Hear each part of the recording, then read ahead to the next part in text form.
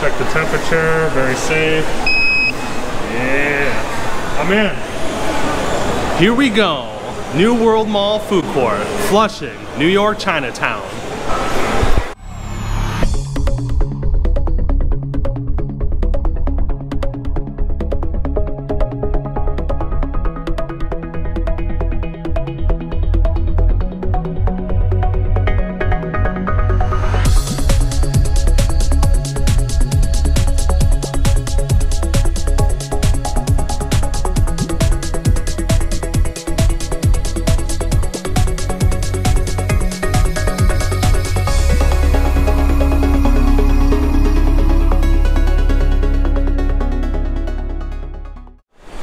Check it out.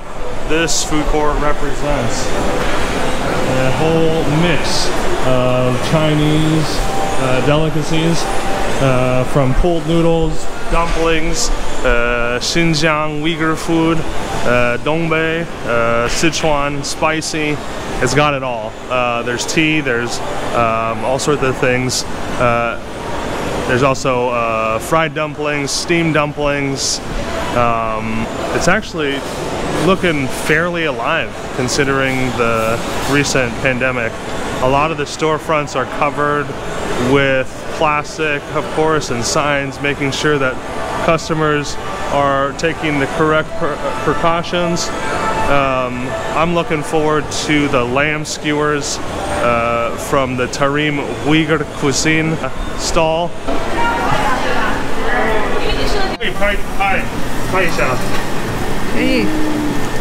Beautiful. Whoa. I'm sitting down to try the Tarim Uyghur Cuisine yang rou, or lamb skewers. They used to let you eat them straight off the skewer. They would give them to you and you could eat them right here in the food court, but with the pandemic, they make you put it on a plate. So I'll give you a little sneak peek into that. There's the lamb. I,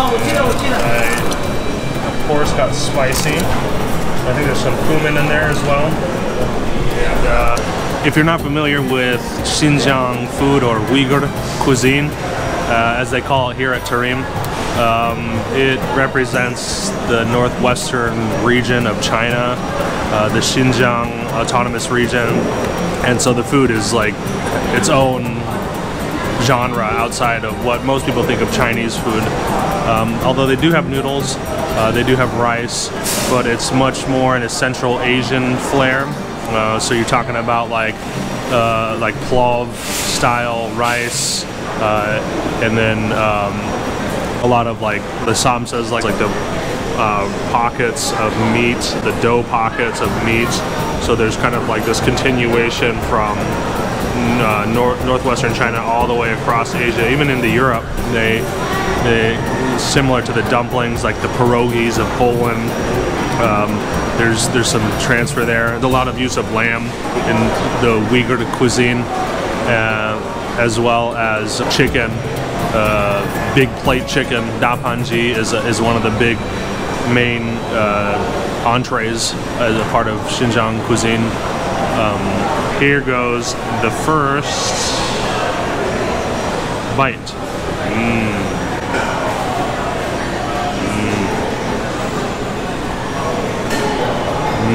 Good fat, good spice. Just from like the first impression of the lamb skewers, you can tell that they use coal to barbecue the meat. So there's that smell or that mesquite coal flavor in there, which is nice. It's like very reminiscent of eating in Xinjiang.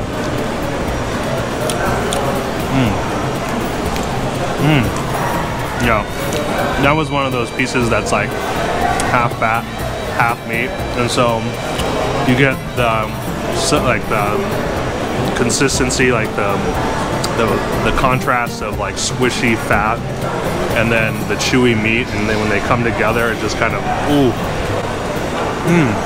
perfect bite, the perfect bite. If you see some flashes going off, there's actually a photo shoot for the food that they're serving up here. I saw the little pockets that they make here. I think they're called samsam. And I've had them before in China. They usually have minced lamb and maybe some little bits of veggie in there. It's kind of like a samosa. Samosa. Maybe there's a connection there.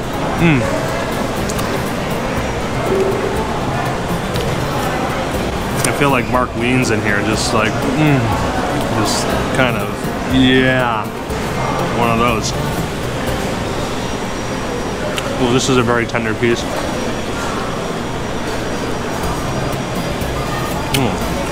Very good.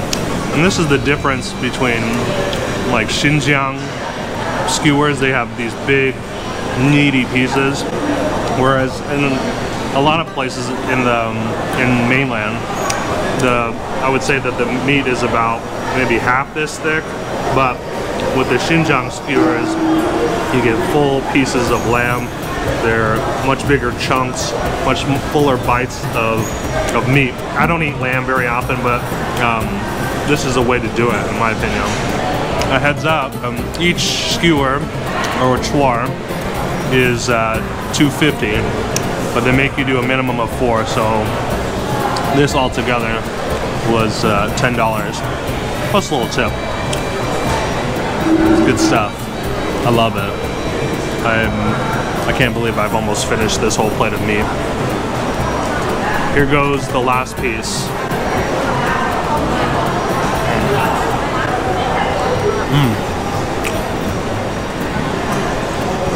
Yeah. So good. I'll be back.